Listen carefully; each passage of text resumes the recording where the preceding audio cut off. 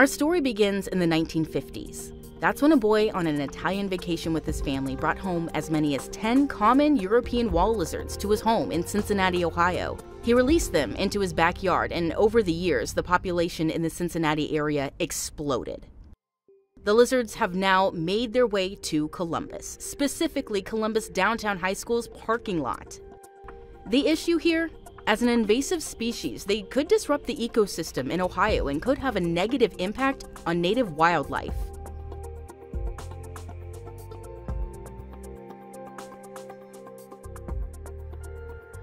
With that happening outside, students inside the school jumped at the opportunity to catch and study these lizards, working with Ohio Wesleyan University, the Ohio State University, and the Ohio Division of Wildlife.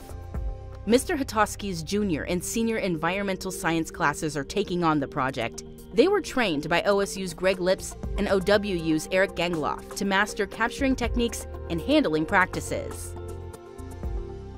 This is a unique opportunity. Very rarely do we catch an invasive species before it spreads far out. You know, once it spreads throughout the city of Columbus, we won't be able to do anything about it. But here it's just in one little location. So it gives us an opportunity to try to capture them all and keep them from spreading throughout Columbus and further. And what we've done is we've removed all the vegetation from around the parking lot. And the lizards were very hard to capture when there was all that vegetation. They could hide down in it. So now it's barren. But we've given them ceramic tiles, laid those out all over through here to give some artificial cover, a place for the lizards to hide. And that's actually what they like. They like rock more than they like vegetation to hide in. So we're going to keep doing this and keep checking over and over again until we're certain that we don't have any lizards remaining here. And if we accomplish that, it'll be one of the very few examples we have of successfully eradicating an invasive species before it takes hold.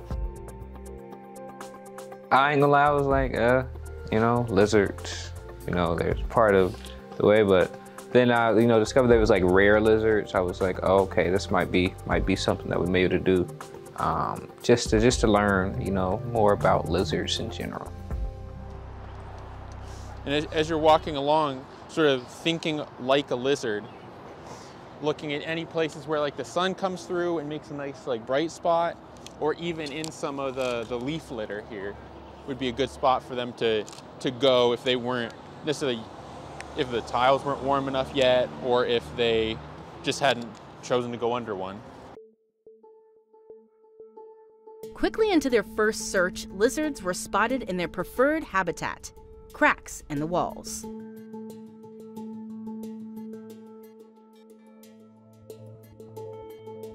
Dude, where? You're lying. Oh, look at it from where? Did you get one? Right there. Oh, look like this one.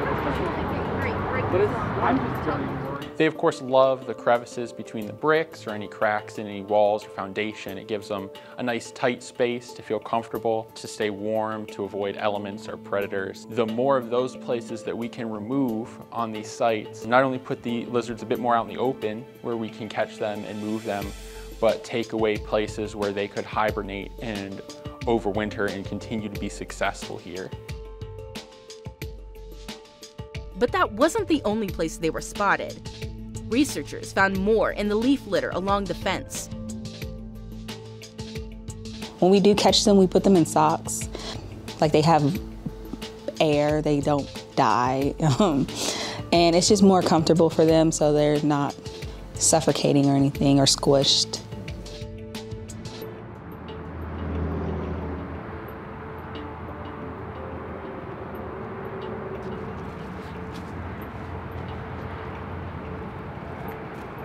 I told you. That was good. That makes the dream work. That was a good plan. That was a good play. But it was interesting. He knew where his hole was. He knew exactly where he was going. Yeah. Oh, that one's pretty too. It's another male. Like, they got like little checkers almost. Yeah, they got a nice design. Don't they? I know. They're really pretty. It's really alive. Yeah, he's really alive. Can I hold it? No, I don't want to let it go of him, but jump. put your finger out and watch. And watch. You can get to feel his claws here. Watch. Feel the claws on his toes. Can you feel that? You can just see a heartbeat inside there. There it is. See the little heartbeat? Yeah. Doom, doom, doom, doom. Yep. one of the approved methods. Why is breathing different when it's on his back? Oh, I think he's stressed. He's probably very stressed out, so he's breathing. Do you want to see him? I got a long time. Why I don't be seeing these lizards? No, I'm not gonna let you hold him. I'll do this, and you can feel his feet grab onto you. I'm gonna hold on to him. Okay, okay. Do they jump? Yes. They jump and they run. All right, cool. Well, it's been great to have the students involved. It's always fun for them to get to see what's living around them and also expose them to research. Not many high school students get to see that kind of work, so it's been a lot of fun.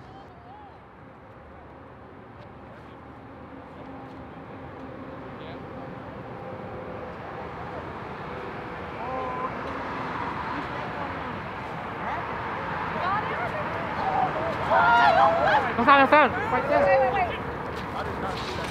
Wait. Oh.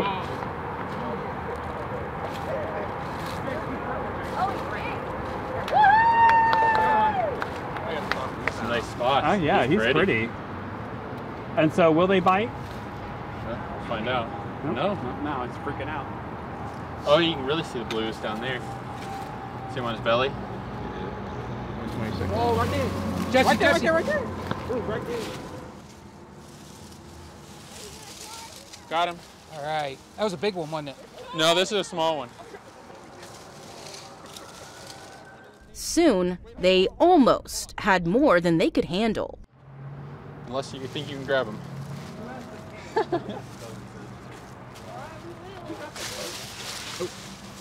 Did you catch it? I don't think so.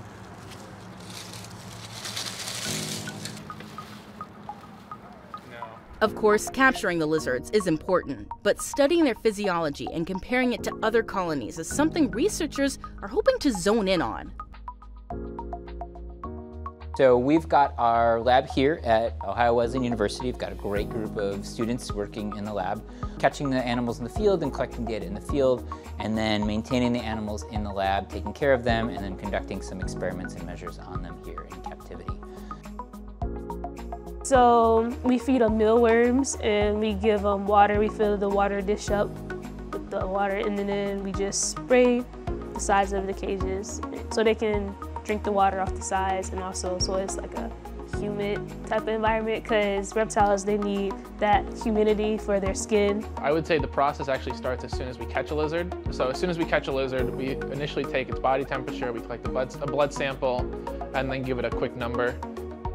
And what we're doing there is we're looking at the entire DNA sequence of individuals from Columbus and Cincinnati and also Italy, and we're comparing them to see if there's any evidence that the populations have experienced natural selection on certain traits, the population genetics at a broader level to understand if these populations are inbred, and how this colonization of this new habitat is affecting the genetic diversity within the population.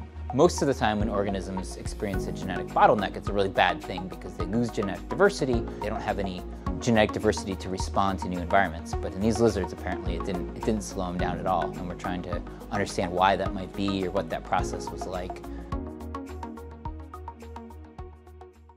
As weather patterns changed, students began to lose their luck finding the lizards. There's a level of habituation that I think could still be occurring with the tiles. There's been a dramatic change in the place they lived in a very small time frame. So although the bushes and the cover that they had previously, the cracks in the brick wall have been taken away, and now they have these new objects laying there that they could use, but is it safe? Is it something that they want to use just yet? Has it met their standards as a hiding place? And that's something that might take a little bit of time for them to use. And so I think we're still in that sort of realizing what the lizards are going to do and how they're going to behave process. They don't really come out in the cold. They can't survive in the cold. So they mostly stay underground. That's why we have the tiles layered in a kind of way so that they have a way to go into them but still get heat and radiated throughout their bodies. And we learned that the bigger tiles will hold heat better. They capture heat better. And we've been finding them only underneath the bigger black tiles that I put out there. But as temperatures rose, lizards reappeared, this time appearing across the street. At first, I was like, we ain't catch no lizards, because like most of the time, until the last time we went, we didn't catch none. But all the other classes was, so I was like, there's no luck, no chance of us catching lizards. But then we caught some. I was like, okay, we'll keep the hope alive, so I'm sure there's going to be more here in the summer. We did catch 2 lizards, a male and a female. I caught one and a student caught one. So that was exciting for us because we've been going out a couple days a week. There is a big worry that because the bushes were removed so early and they're so dependent on a very specific habitat, that once those bushes were gone, they have moved into the neighbors. In fact, we've seen them in the neighbors' block. In the removal process of all those bushes, the hope, at least, is that only a few were displaced. And so they moved across and were in the bushes. I believe it's a multi-purpose building. That's a #1 priority on our list, is to keep these lizards contained to the school parking lot and remove them from there to the Ohio Wesleyan campus. Unfortunately, today it was a little discouraging that we found some in the vegetation by the apartment building, because that means they're not just limited to this parking lot, they're on the next block over. That vegetation is pretty dense. I imagine the folks in that office or apartment building aren't going to be too thrilled with the proposition of removing that vegetation. So that could present a real challenge to trying to remove these guys. But we'll just keep at it and get as many as we can. I have one animal back in the lab that actually laid eggs last week. So a little bit early compared to the animals out in the wild, because they've been in the lab where it's been warmer and more consistent. Hasn't exactly been the nicest spring here in Ohio, which actually gives us a little more time. That'll push back the egg laying date and everything like that. So. But overall, we've had great success. A student, Ethan, has been catching them by hand very impressively. Greg caught a couple by hand. I was able to get a couple with the lasso. We're happy that we've gotten as many as we have, and we'll bring these guys back to the lab, and we'll try to get as much information about the animals as we can. Hassan, you can give that to Alyssa, please. Thank you for being the blood holder. Thank you, sir. Now when someone asks you like what you did in school today, you're like, oh, I held lizard blood. You can never be entirely sure that you've eliminated all the animals. There's no way to prove that something isn't in a place. But if we keep doing that, then we can be pretty assured that we've removed the animals that are here, or if there are a few left, then hopefully that number is small enough where they can't continue reproducing and build the population back up. So it just takes a lot of time and effort to come out and keep catching them, and then repeated surveys even after we think we've got them all to make sure that there's no more popping up. Even if we don't catch every single animal across the street, there really doesn't appear to be many places for them to overwinter there, so that's another thing. Like, a couple of loose animals over there may not mean an established population. We'll see.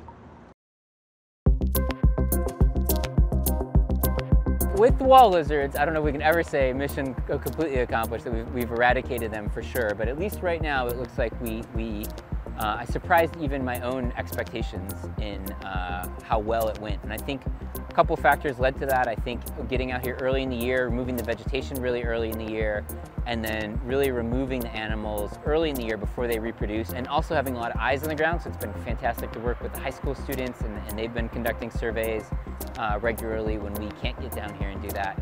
So that it's been a real cool collaborative team effort. So I'm thrilled with the way it's gone, although I still don't feel like we can 100% say that we got them all.